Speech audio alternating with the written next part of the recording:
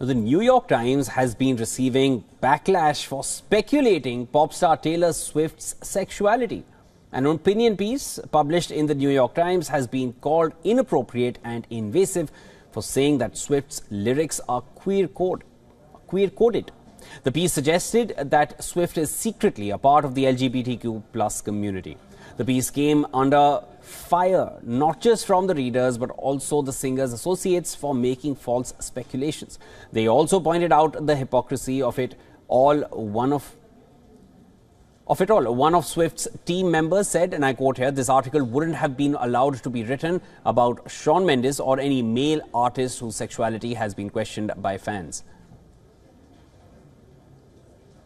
Shelley Wright, a queer country singer who was mentioned in the piece, also called out its writer for dragging her name in the work.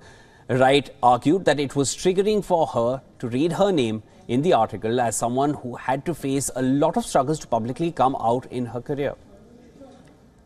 The 34-year-old singer has a history of embracing the LGBTQ+ community. She has often labelled her concerts a safe space for her fans. However, she shut down speculations about her being queer in the past.